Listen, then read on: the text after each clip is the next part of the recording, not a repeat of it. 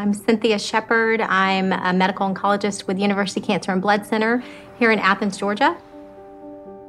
When I met Kurt, knew that he was a non-smoker and diagnosed with lung cancer. I mean, I hate to say this, but I got a little excited because I was like, oh, I think you might have a mutation that we could target, and I think you're going to do well with it if you have this mutation. All the research behind different cancers and treatments is just exploding. And it's exciting to be able to offer these specialized treatments that are usually better tolerated, besides chemotherapy that's one size fits all. And they prolong life longer.